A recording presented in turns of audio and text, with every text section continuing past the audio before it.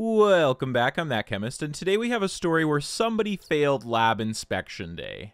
When I was 12 years old, my class went on a field trip to a Civil War museum and shop. I saw round lead balls, musket balls, in a bin for sale, believe it or not. I bought around 20 of them, and when I got home, I thought it would be cool to melt them and pour them in some candy molds my mom had. I used a handmade clay pot full of dried rice and isopropyl alcohol as the heat source. I'm doing this in my bedroom on my desk. Meanwhile, my dad was watching the Super Bowl in the house he just finished building and was still way in debt. Suddenly, I hear a tink sound come from the clay pot, and sure enough, it cracked, pouring the highly volatile alcohol onto my desk and onto my nylon backpack as well as the carpet. I run in horror away from the flames and yelled at my dad, "Fire!" He came flying up the stairs in horror and tried putting out my backpack with his bare hands, getting melted nylon third-degree burns all over his hands. Luckily, my room was next to the bathroom where we got the water to put it out. Needless to say, I felt horrible and still do. His hands are fine, but I just don't know how I didn't realize I needed Pyrex glass. Thank God the house was not burned down. I was only 12, but still should have known this. This is a terrifying story. It's definitely lucky that their house didn't burn down. It probably goes without saying that this was dangerous, and I'm glad to hear that you weren't hurt, but it's unfortunate that your father had to suffer. When threatened, the lithium-ion battery can expand up to twice its usual size. So if your phone starts doing this, it's just because your lithium-ion battery is starting to feel threatened. If your lithium-ion battery stays expanded for more than 12 hours, make sure you contact a phone doctor. A fantastic story that still scares me to think about today. I worked for a university that was foregoing terrible monetary stress, quite literally falling apart at the seams. During my time working in the labs there, helping to essentially put all the millions of dollars of equipment together, do private research, and other odd jobs, one of the lab supervisors had tasked me and a student of the university to aid in taking inventory of some of the old chemical samples they had from when the school used the labs we were working on. We both went down to this closet, which was completely unlabeled I might add, and opened the door. Immediately, the smell hit me. It was potent, vile, absolutely chemical, and carcinogenic. The door, over the past 60 years, was tinted from chemical vapors.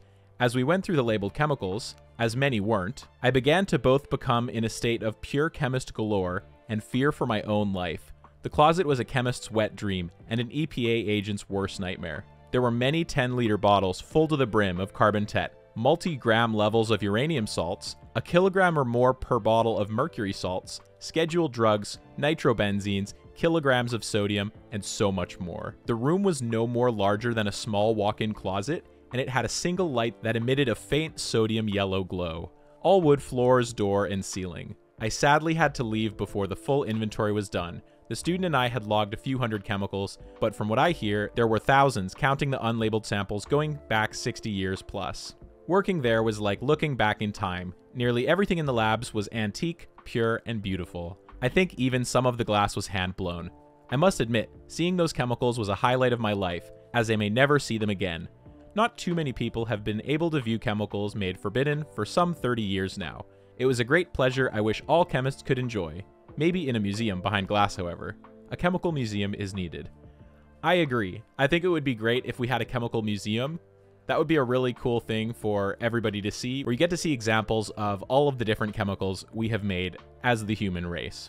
Obligatory not a chemist, but my studies and work involve seaburn, dangers, and emergencies. So I am one of those people stupid enough to voluntarily go towards those situations. I'll do a short, safe for work version. Do not attempt to make explosives at home. Never. During training, I saw the results, or rather leftovers, of someone who tried to make some nitroglycerin in their apartment. You'll never get the stains out of, well, everything. This channel takes the stance that you should only do chemistry when it is safe to do so. There are better and worse ways to practice chemistry, and people can unilaterally agree it is best to do chemistry when you're not doing it alone, when you have the appropriate PPE, and you have the appropriate safety measures in place for when things inevitably go wrong. If you're doing chemistry without any of those things, you are actively putting yourself in harm's way.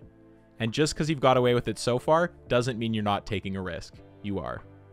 I made bromobenzyl cyanide as a building block to make one of my own chemicals, and did not realize it was such a powerful lacrimatory agent.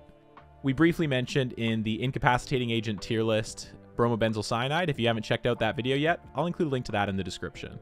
After pipetting it into a vial in my fume hood, a drop or two came out of my pipette onto the floor next to me, and within seconds my colleague, who is in the fume hood across from mine, started complaining that his eyes were burning. Mine were too, really badly, and he was halfway through a column, which he had to pause so he could step out of the lab for an hour or two because it was so aggressive. Columns are the type of thing you don't really want to pause in the middle of because it can ruin your separation, but from time to time, if you interrupt a column, it can still be okay. It's just suboptimal. It's really scary to hear that you made this without knowing what it was. This happens quite often for new researchers who aren't familiar with risks associated with certain chemicals.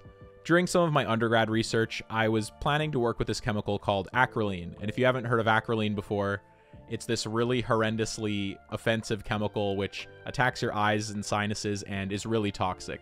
It's a really great synthetic building block in terms of utility. As a Michael acceptor and an aldehyde, it's amazing, but it's extremely toxic and it's a really dangerous chemical, and it's easy to work with stuff like this without knowing the risks associated with it.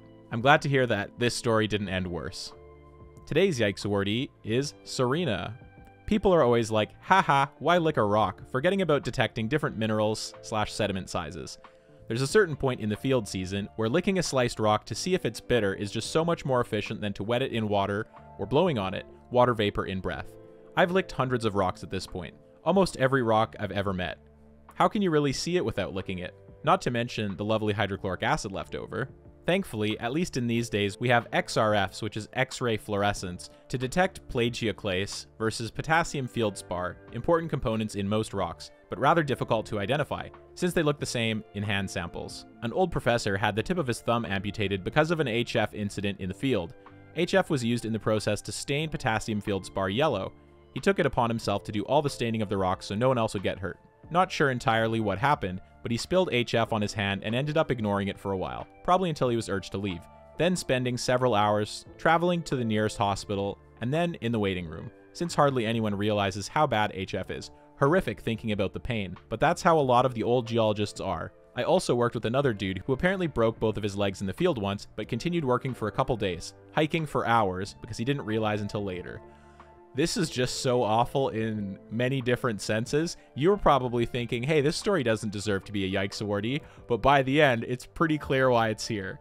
Geologists may feel comfortable licking rocks, but I think I'm going to leave the rock licking to them. If you want a geologist to lick your rocks, make sure you leave a comment down below. This is today's big story. I inspected a lab a while back. This is how their fume hood was vented. You can see this fume hood here just has a vent. Normally this would be like an airtight seal that would go to a valve that ensures consistent airflow for the fume hood, but here they just have it venting directly into the lab, and then they have an exhaust fan. Now, I don't think that this is up to code. I guess DevOv would have to tell us whether or not this violated code, but I think the fact that they're holding this up with literal packing tape is definitely concerning. Now, DevOv does have one other thing to say. Don't worry, I peeked in the window and took a new photo. They've improved the ventilation by snaking the clothes dryer duct into the canopy of an adjacent hood. Note, there is no blower on this hood. They're relying on the negative pressure at the end of the dryer duct to pull enough air through. I've emailed the owners. They don't think there's a problem. ISO 17025 accredited test lab, by the way. Some of the US accreditation agencies are a joke. I especially like the smiley face drawn in the dust on the hood canopy and the region where some liquid has fallen down the exhaust ventilation and dripped down the front of the canopy. Here's what that picture looks like. You can see this is where a ton of liquid has run down. This is the smiley face in question. And here's their new setup where instead they have the ducting just going right underneath the top of this canopy. Definitely not a good practice. And hopefully they end up having to take responsibility for this because this is a really awful setup. I remember a story from my lab practices last year. We had to make some sulfanilamide, and one of the steps requires the use of chlorosulfonic acid. I think you know where this is going. There had been an incident with chlorosulfonic acid in the lab 4 years before this incident as well, so ever since then, the professors made sure everyone understood the dangers of it before the practical. However, due to COVID, the safety lesson had to be performed online, so quite a few people probably just muted it since it was rather boring. Then the day comes, and it goes pretty well, until the cleanup, when one of the students picks up a clearly marked beaker of chlorosulfonic acid, about 50 milliliters of the acid left, and then just decided to pour it in the drain for whatever reason. Then some demonic screeching came from the pipes in the sink, and a geyser of sulfuric acid and hydrochloric acid vapor spews out. Luckily, since at least some of the students listened to the safety lecture, we were all quickly evacuated and sealed the lab for the rest of the day to let the gases get extracted. Then, the lab safety instructor comes running down the hall, takes one look in the lab, and then just looks at us all with the most disappointed look I have ever seen. Luckily, no one was injured, other than a couple coughs and stuffy noses. Safe to say, we all had another 2-hour lecture on the dangers of proper waste disposal. The student that caused the incident later failed her exams and had to quit. While there is definitely blame for the student here, I think the fact that undergrad students are working with chlorosulfonic acid is pretty crazy. That's a very harsh, very dangerous chemical, and I'm surprised that untrained hands are allowed to handle such high-risk chemicals. I'm glad to hear that no one was hurt, though. I was doing research on using osmium metal as a heterogeneous selective hydrogenation catalyst in a PAR reactor. After weeks of successfully carrying out reactions and characterizing the stereochemistry of the results, everything came to a dead stop. Nothing worked for 2 months. I got to the point where I wanted to toss some lithium aluminum hydride in the sink just to see a reaction happen. I replaced the catalyst, replaced the solvents, nothing. So I separated the osmium catalyst and weighed it carefully. It was 0.2 milligrams too heavy. Generated new catalyst, same results. What the F? Turns out, one of my PI's other grad students had used the PAR reactor and split the stopper. He helpfully changed it out and replaced the expensive and failed silicone stopper with an in-stock black vulcanized rubber stopper. Sulfur from the stopper leached into the carefully purified solvent and poisoned my catalyst as it was being formed. I replaced the stopper, and I was back in business. Only 2 months burned. Being a grad student is hard. I might also add that working with pyrophoric osmium powder is great fun. Hydrogen-reduced osmium tetroxide. So if you're not aware of this, osmium is a really toxic metal, and osmium tetroxide is one of those reagents that sometimes we still work with, even though it's got some hazards associated with it. There are some other alternatives, such as potassium osmate, which can be used, and they're a little bit more convenient to handle, but there is still inherent risk working with osmium. It's awful to hear that 2 months of your life were burned like that, but I am glad to hear that you sorted it out in the end. Your monkey poo story reminds me of the worst graduate student job ever described to me. My friend had to determine the handedness of the monkeys for some neurologic experiment. How do you determine that? Annoy the monkeys and determine which hand they use to throw poo at you. Ick. We use a few different acids in winemaking. And in my college wine lab, which was also part of a functional winery, there was a 5-liter bag-in-a-box of, I think, 70% sulfuric acid. The first-year students were in there doing some analysis, and I decided to screw with them by dabbing my finger on the bottom of the spout and tasting it. Sulfuric acid is quite sour, it turns out. Freaked the first-year students right out, lol. Usually, we would do that with the big bag of tartaric or citric acid to mess with them instead, which is probably safer. Another story. I was mouth pipetting 85% orthophosphoric acid to dilute it, completely overshot the 50 ml mark on my pipette, and got a big mouthful of the stuff. My teeth felt like sandpaper after that for a good week. Funny enough, orthophosphoric acid has a slight sweet taste that I can remember. Probably more sour than the sulfuric overall though. This is so dumb. Don't taste sulfuric acid. Don't taste concentrated phosphoric acid. I only included this story as an example of what not to do. This is awful, and you should not repeat this. Here on the channel, we are figurative mouth pipetters, and the only thing we mouth pipette is soda with a straw. Foof losing a fluorine is a big oof. I know I haven't been making these as frequently. I just released a video on the second channel talking about it. You're welcome to go watch that video if you'd like to learn more. Thanks for watching, and I hope you have a great day.